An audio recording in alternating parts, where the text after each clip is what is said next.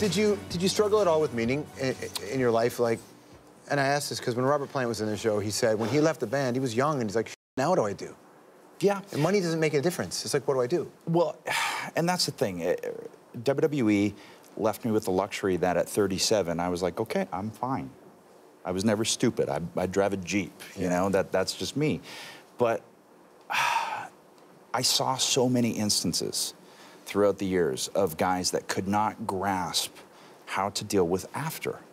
And I always thought the two most important things, if they could give a class to people coming into that industry on how to manage your money, and keep it all in check.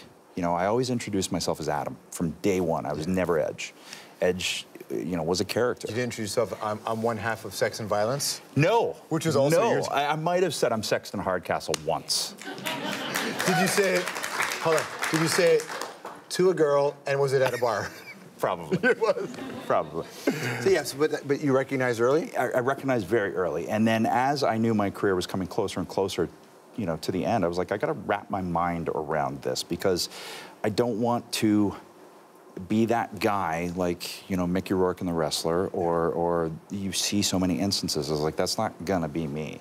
But it sneaks up on people. It does, and I can see how it does. Because here's the thing with this industry. For 20 years, I was Edge to people.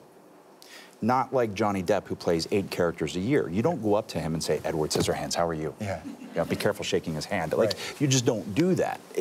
But with us, you know, I am Edge to a large majority of the population, and I always will be. I've learned to accept that, but I'm Adam.